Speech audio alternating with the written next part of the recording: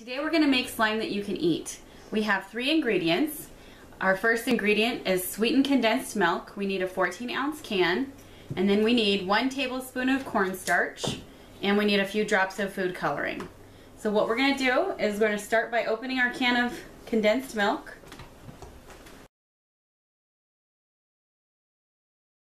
Okay, so we're going to pour this into our pot.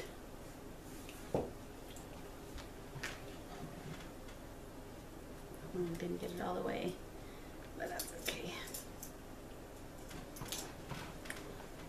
It looks. You want to taste it? Is it sweet? Sure. Just put your finger in it and Is it taste sweet? It's like so yummy. I can't stand it. So good. Okay, and then go ahead and get your tablespoon full of cornstarch.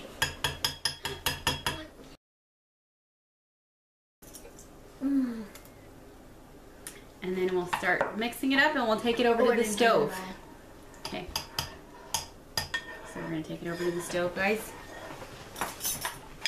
Okay, so we're going to bring the pan to a low heat and we'll go ahead and just try and keep stirring it the whole time. What we're waiting for is for it to kind of get gooey and harder to stir.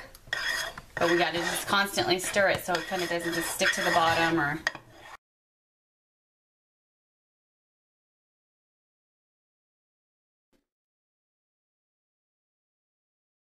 Guys, if you want to do the food coloring, then you better come over here. It takes a little while, so just be patient, but once it starts thickening up, then you take it off of the burner, and then we're going to have each of the boys put a couple drops of food coloring inside to make it fun looking.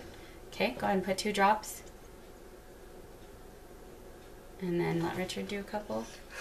Looks You like didn't need to put the lid on. Looks like eyes. Okay. Oh gosh. Came out quick, huh? Fastening.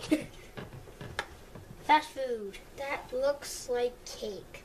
We're gonna just let this cool down and come back to it. Okay, so here's our finished product.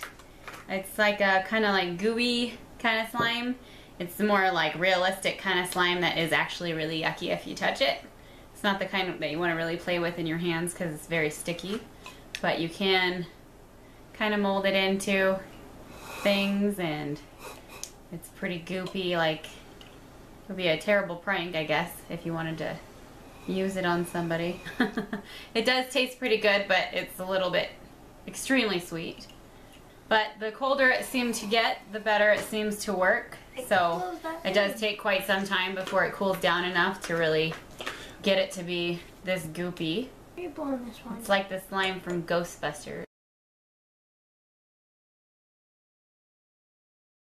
Thanks for watching. Please subscribe.